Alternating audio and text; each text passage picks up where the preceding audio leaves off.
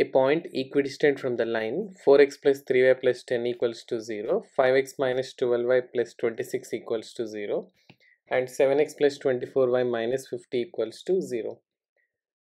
So let us consider, let point P, H comma K be the point equidistant from the three lines.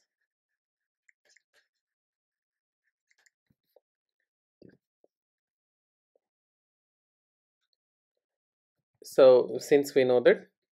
the perpendicular distance from a point x1 comma y1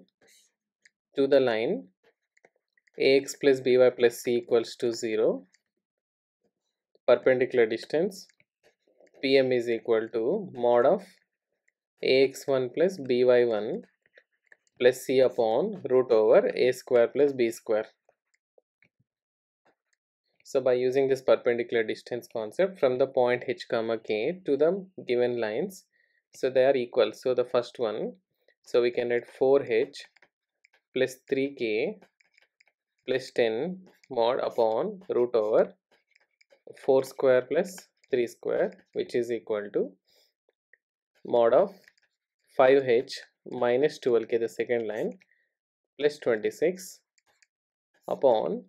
root over 5 square plus minus 12 whole square, which is equal to third one 7h plus 24k minus 50 upon root over 7 square plus 24 square. So which implies that 4h plus 3k plus 10 upon 4 square plus 3 square is 16 plus 9 25, that is 5, which is equal to 5h minus 12k plus 26 upon 5 square 25 plus 144 169, square root of 169 is 13, which is equal to 7h plus 24k minus 50 upon 7 square is 49 plus 24 square is 576 plus 49 625, square root is 25. So we can observe very clearly that from all the three statements here 10, it's a mod is there, so 10 upon 5 which is 2, and here 26 upon 13 which is 2, and here if it is modulus of negative 50, that is 50 upon 25 which is equal to 2. So we are getting the same ratio. It is possible only when h and k both are 0. So we can say that